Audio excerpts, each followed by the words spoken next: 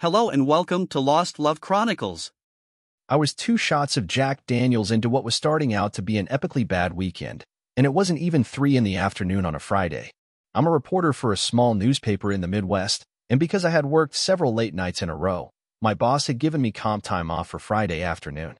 So after running a few errands, I headed home for what I hoped was going to be a good nap and my favorite lazy boy. But as I pulled up to my house, I saw there were 2 cars in my driveway, one belonging to my wife of 7 years, Traci, and the other I didn't recognize. I thought it was odd that Traci was home in the middle of the day. She was an actuary for a mid-sized insurance company and usually worked 8 to 5. And then, of course, there was the second vehicle. But still, having what I thought was an amazing marriage and trusting the love of my life completely, I didn't jump to any foregone conclusions as I unlocked my front door, and my world went to complete shit. There were the unmistakable sounds of 2 people going at it hot and heavy coming from our bedroom upstairs. The door was obviously open, because they obviously weren't expecting company, and I could hear moaning and yelling. I took the carpeted stairs 2 at a time, and when I got near the bedroom I could hear them much more clearly. "This what you want? This what that your husband not giving you?" railed some guy I had never heard before to my wife, who was groaning louder as she was obviously getting pounded.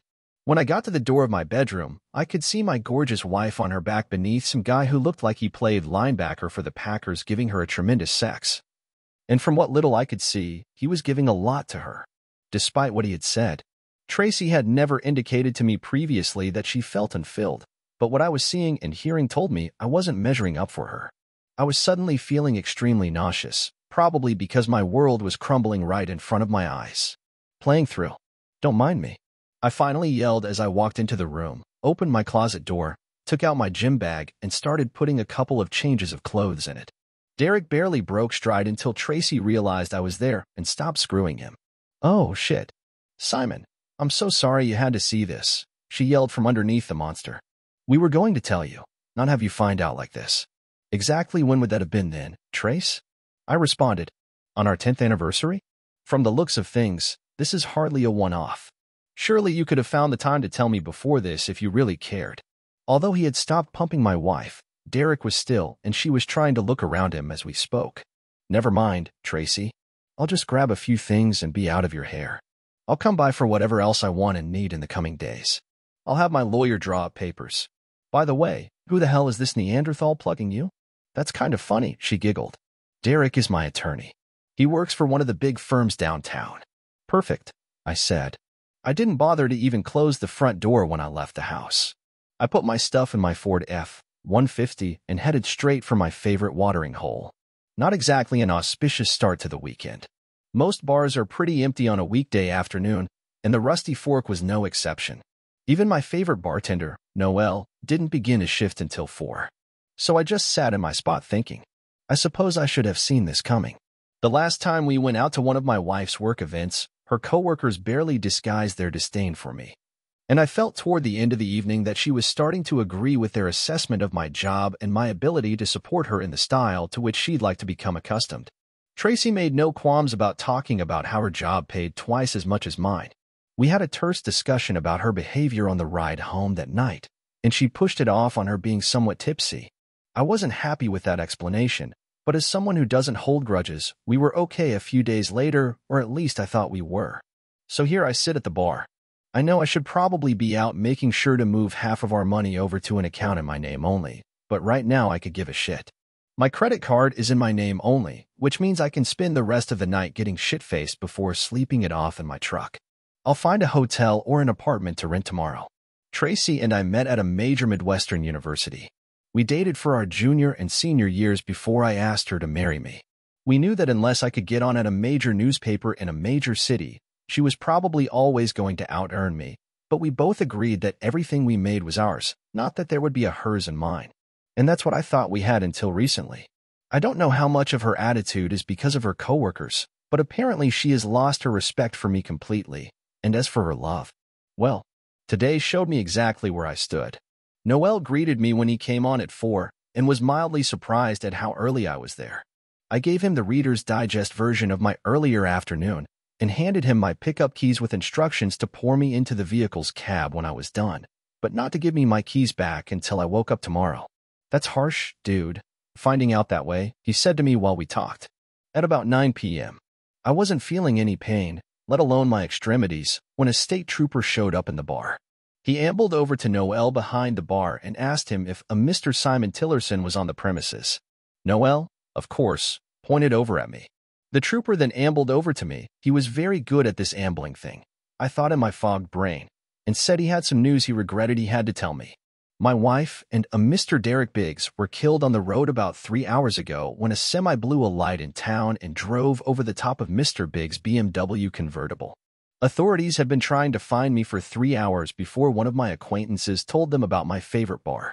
Screw me, I yelled. Drinks are on me. There is a God in heaven. A cheer went up for my announcement. Trooper Reginald Masters looked like he'd seen a ghost. I don't think he was expecting glee from the new widower. Mr. Tillerson, I get that you must be in shock, but not shock, buddy, ecstasy, I wailed in my drunken state. The reason I'm so screwed up is because I caught the two of them screwing in my bed this afternoon. I was going to leave the witch. Screw her dead body. This couldn't get any better. The trooper still looked appalled. I couldn't care less. Normally we like for the next of kin to identify the body, just to be completely sure it truly is that person who is dead, but I don't think Mr. Tillerson is going to be of any help tonight, Masters said to Noel. Could you make sure that someone leaves him the message to go over to the morgue tomorrow? Noel nodded affirmatively. I may have been drunk as a skunk, but I completely understood what was going on and what Masters had told me. And even though I knew that I would miss my wife when I sobered up, she had cheated on me and was going to replace me. So right at that moment my anger at Traci outranked any love I still had for her. I woke up stiff and sore in the cab of my pickup the next morning. I probably looked like shit too, but I staggered back into the bar to pick up my keys and drive to a hotel. Then I remembered what the trooper had told me the previous night, so I drove home to my empty house instead, thinking about Traci and the 9 years we had together, the last 7 as man and wife. I was more sad than anything that it ended the way it did between us. I can't say I was really grieving, because even though I was no longer drunk, I still was happy that she and the AP got what I thought they deserved. I went home, jumped in the shower, cleaned up, and headed over to the morgue to identify the body. Traci's body looked battered. I guess having a semi go over the top of you in a convertible will do that. I asked to see the other body as well. Derek looked similar to Traci. I hoped at least in his case death was slower to come. When I got back home, I knew I had to make at least 3 phone calls, one to my parents, one to her parents, and one to her sister, Anya. I knew somewhere deep down inside I was sorry to see her die, but at that moment every thought of her came with the visual of her urging her paramour to give it to her, and I really couldn't muster any sorrow in my heart for her. So I decided I would do my job, report the facts, and keep my lack of emotion out of the equation if I could. At least I did feel bad for Ron and Cindy Jacobs, Traci's parents, for losing their daughter. I loved Ron and Cindy almost as much as I loved my folks, and I certainly didn't want to see them hurt. From that respect, this was not going to be easy. I called my parents first and gave them the news. My mom, easily the more emotional of the two, burst into tears immediately. My father, on the extension, started asking for more specifics, so I told him about Traci being in the car with Derek Biggs at the time of the accident. Who's Derek Biggs? He asked directly.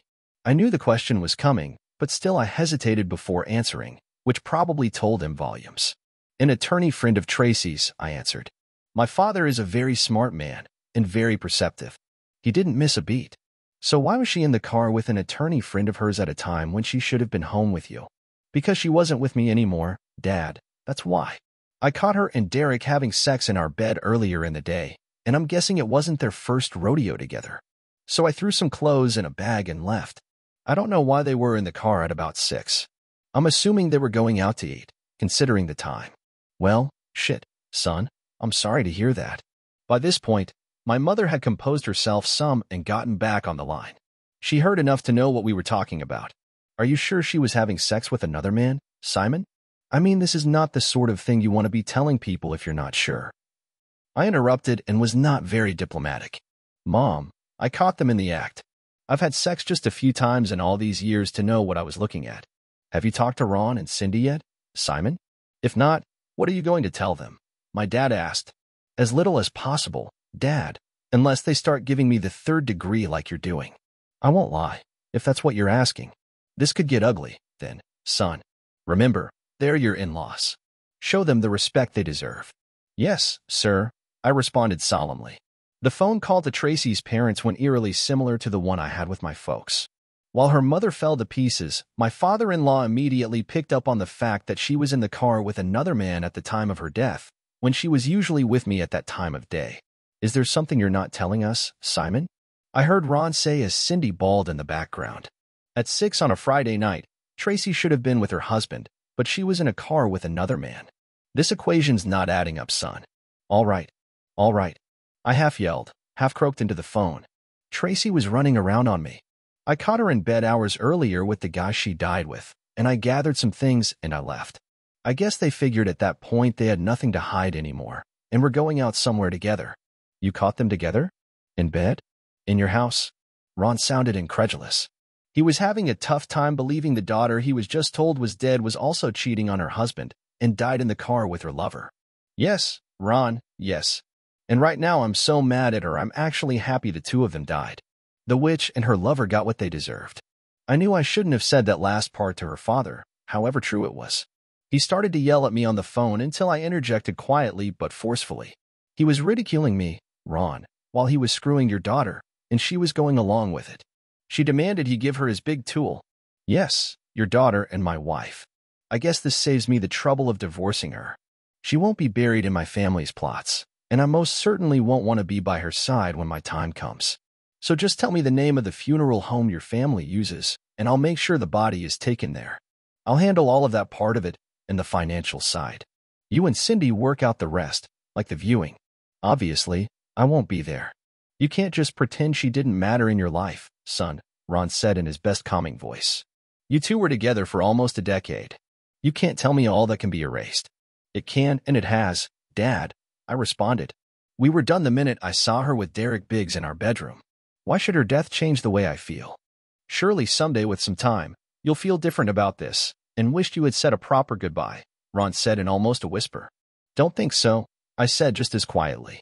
The funeral service was done in Ron and Cindy's home church, the same church where Tracy and I made our vows before God and both families that we would love, honor, and cherish each other. The irony wasn't lost on me. I thought about attending for maybe 10 seconds before the anger started to well up inside of me. Did you ever want to choke the shit out of a dead person? That's where I was.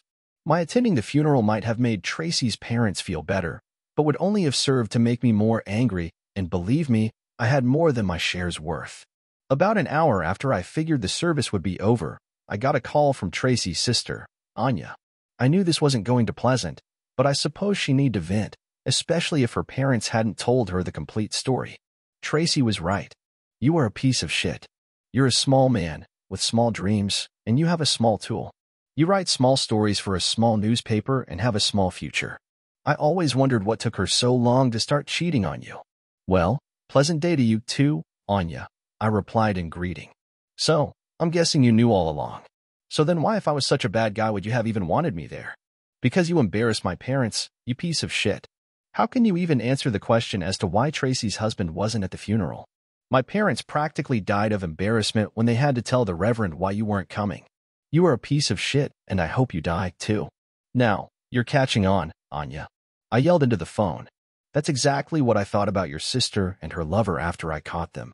And you know what? I got lucky. They did die. So now why don't you just go and leave me alone? I thought that went well. I got a realtor and put the house up for sale immediately. I moved my stuff into the spare bedroom, and I sold off for dirt cheap all of our bedroom furniture, including the sheets and pillowcases. I was never going to touch any of that stuff again. As for the rest of Tracy's stuff, I took her jewelry, most of which I had given her, and sold it to a local jeweler and gave the money to a church food pantry. Her clothes and everything else I boxed up and took to her parents, telling them they could keep or dispose of the stuff at their leisure. Those boxes included our wedding album and the usual small photos you normally have of each other.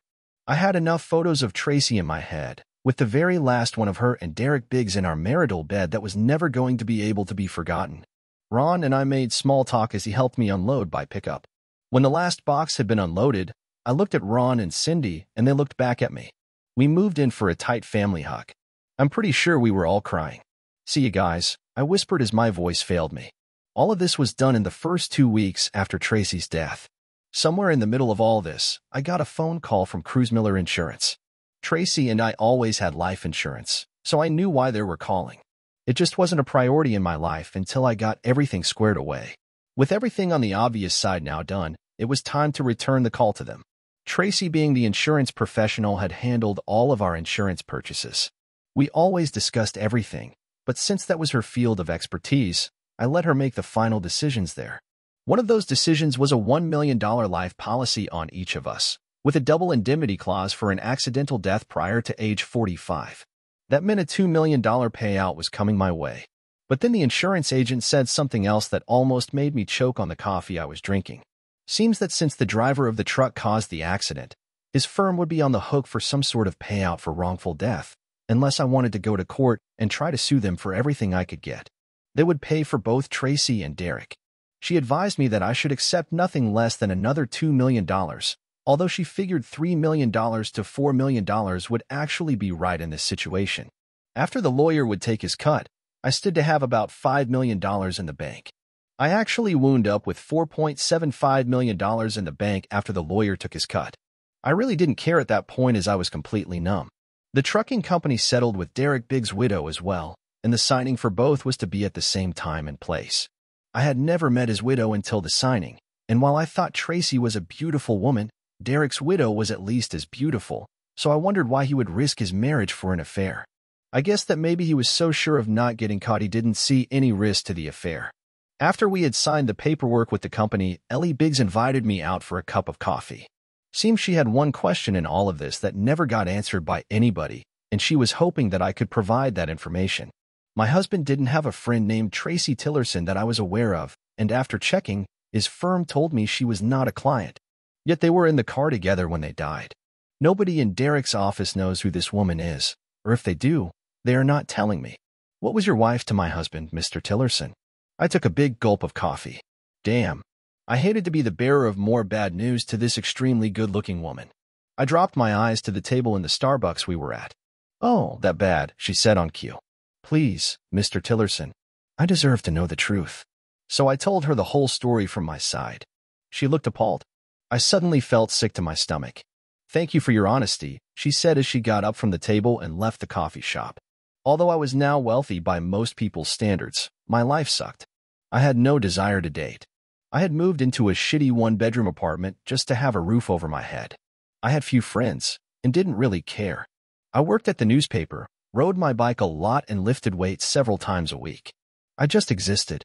My father, bless his soul, finally convinced me to go to a therapist. His diagnosis, trust issues. He encouraged me to get out into the public more and try to have a semblance of a life. That was a waste of an hour. I never made another appointment. So I'm sitting in my place watching baseball and just thinking, this time replaying over the conversation with Anya that occurred after Traci's funeral 6 months earlier. She said that I wrote small stories for a small newspaper, and she was right. I had taken the job because it was the only newspaper opening near Traci's job, and since she made more money than me, I sacrificed my plans of someday moving to a larger paper until Traci decided we should move, then I would look again. But now I wasn't tied to the community. In fact, I probably didn't ever have to work another day in my life. I was free to come and go as I pleased, and write whatever the hell I wanted, and didn't care if anyone ever read it. The next day, I went in and gave my boss, Ernie, my 2 weeks' notice. Sitting in my apartment that night, I looked at my library, so to speak. It was a collection of about 30 books, 28 of them nonfiction. One of the 2 fictions was Moby Tool by Herman Melville. That got me thinking, which some say is dangerous for me. One of my academic strengths in school, according to all the crazy tests you take, was abstract thinking. Before the days of hyperlinks on the internet, I used to do that all the time in my mind. Take a thought, mull it over, twist it around slightly, and go in yet another direction. It worked for me, but it didn't make it easy for my friends to follow my thinking when we would get into deep discussions about things. And they learned never to ask, what if, when I was around. 10 minutes later, it occurred to me that Traci was always going to be my white whale, and I had to hunt her. But I would do it with the written word. And that's how it started. I sat down at the computer and composed my first fiction story since 8th grade.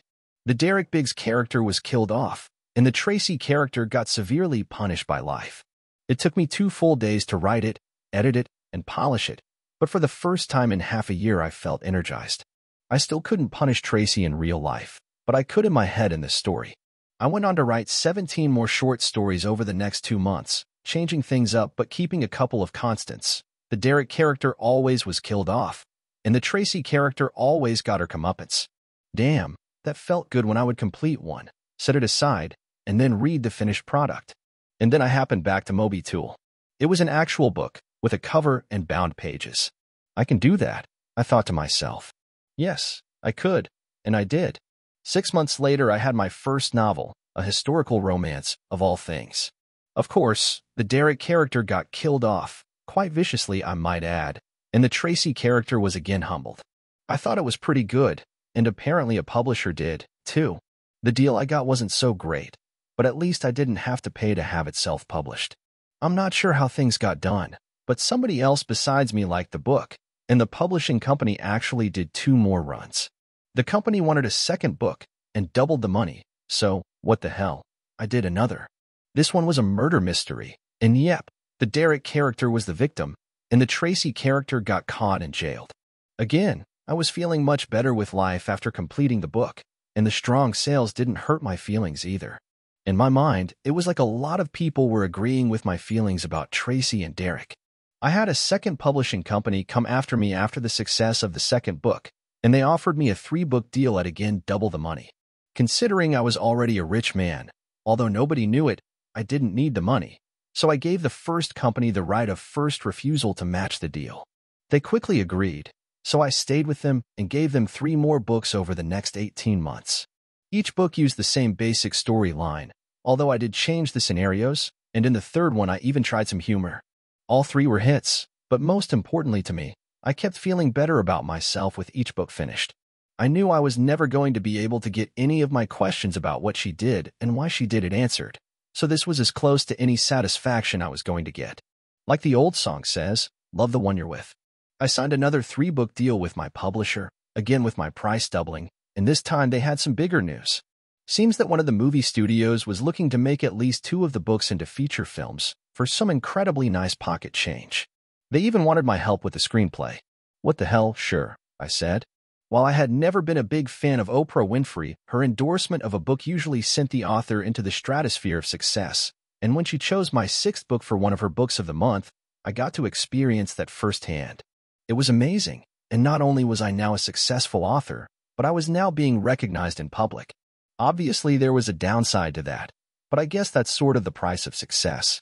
In general, most people are very polite and nice, but every now and then you get a jerk who wants to prove that he or she is not impressed by you.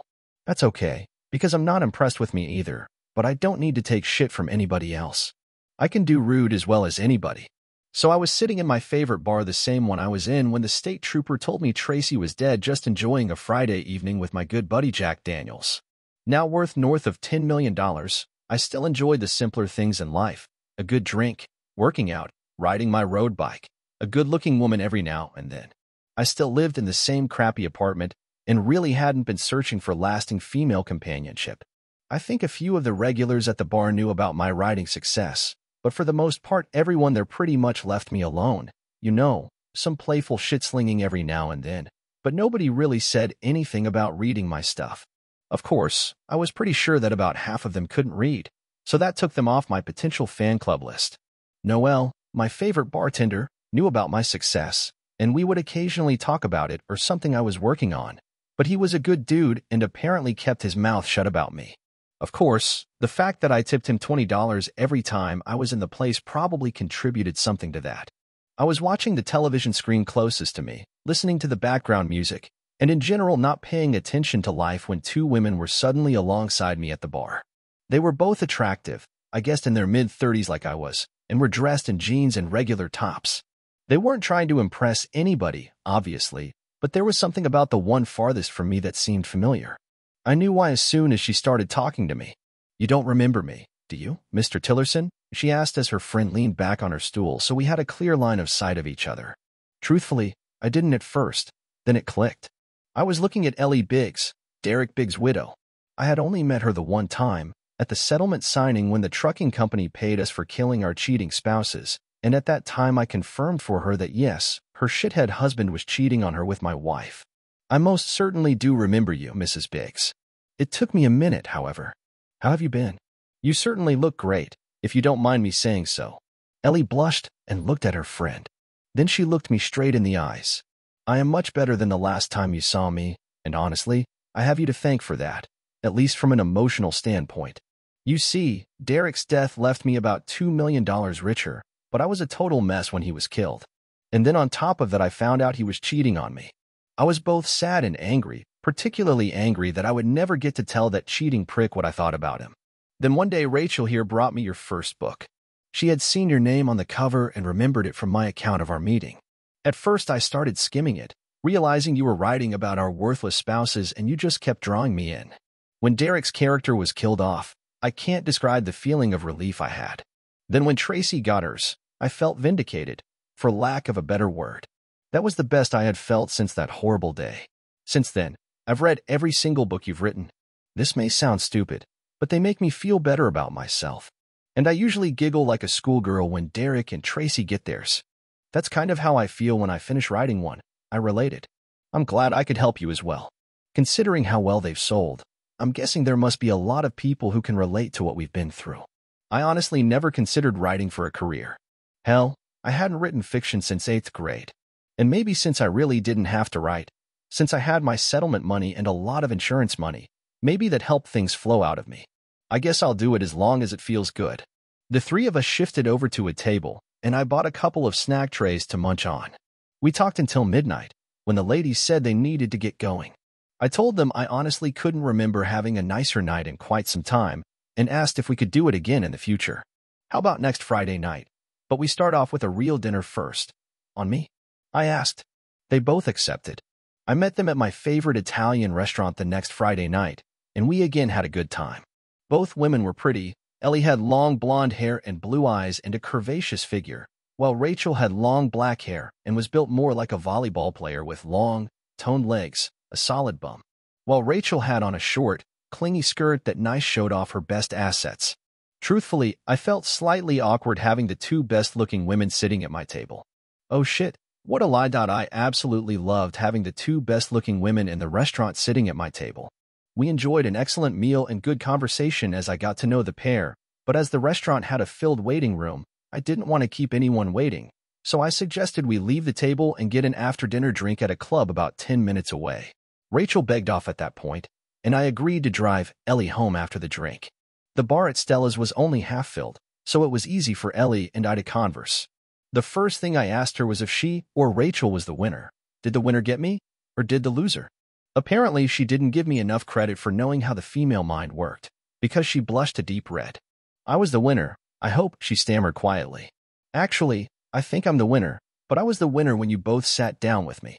I think every single guy in the restaurant wanted to beat the crap out of me for hogging the prettiest two women, I said. Ellie blushed deeply again.